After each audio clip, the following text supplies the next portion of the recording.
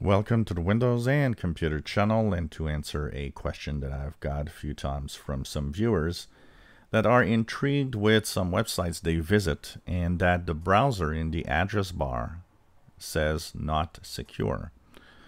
So here, this website says it in Google Chrome. It also says the same thing in my Microsoft Edge browser.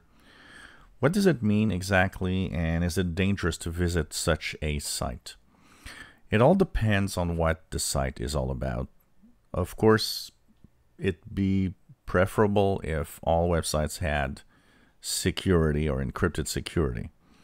What this means is that this website, instead of using HTTPS for encrypted security, is using plain HTTP. So between you and the server where this information is coming from, there's no encryption. Anybody in the middle would be able to view whatever is being sent on this website, and from you and from the website. Now, in some cases, like this case, I don't really mind, because this website is a very simple website that has only lists of text broadcasts that I like to check out from time to time. There's no sensitive information in here, and it never asks you for anything sensitive also. So that's not of a big problem when it's like that. The problem would be if the non-secure website would ask you for personal information.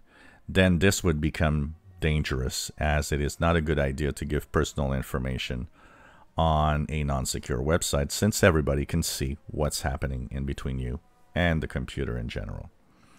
So usually what happens is, so here if we look into Google Chrome, which is the most important browser, you can click on it. It's going to tell you that it's, not secure and not to enter any sensitive information. If, like I said, it's something not that much of anything important or anything that is sensitive, it doesn't matter too much that it's not, especially if you have no information to enter in here. In Google Chrome, they give you the possibility to go to the site settings, and you can actually set rules. So you can actually use, a blocker, block some of the permissions, block some of the information in here that are with this website, if you wish to make it more secure. Like I said, it's not too much of a problem as long as you're not entering personal information. And it really has most to do with the fact that the site is not using HTTPS, like most websites are today, actually. On Edge here, for example, you could see that you can actually make sure that the tracking prevention is on and all of that information. That also helps a lot.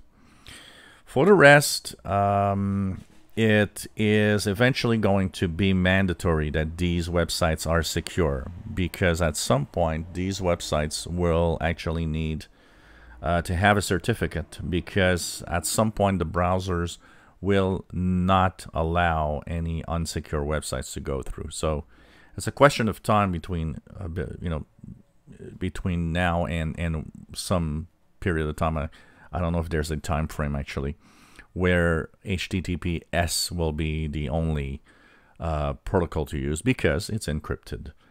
But like I said, not entering any personal information, not to worry too much about this. If you enjoy my videos, please subscribe, give us a thumbs up. Thank you for watching.